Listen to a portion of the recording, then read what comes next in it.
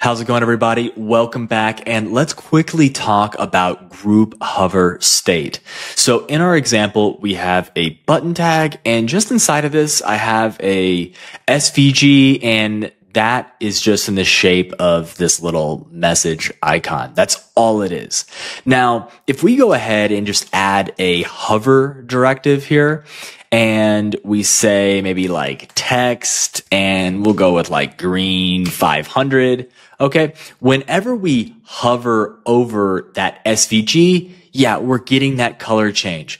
But what if we want to just hover over the button, right? That HTML element around the SVG to get that color change? What's going to happen? So on the button itself, I am just going to type group. That easy. Okay. And right here, instead of hover, I'm just going to say group hover. All right. Group dash hover.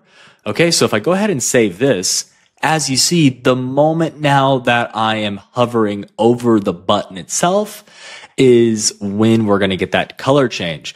So essentially, to kind of build up our mental model here, group is kind of like a reference point, right? It's kind of like when you use relative and absolute and all of that. It's very similar to that concept, right? Group is the reference point. And so whenever that reference point gets referenced, this hover effect is going to come into play.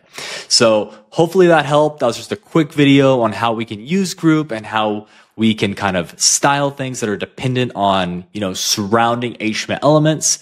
If this helped, go ahead and give us a thumbs up, and we will see you in the next one.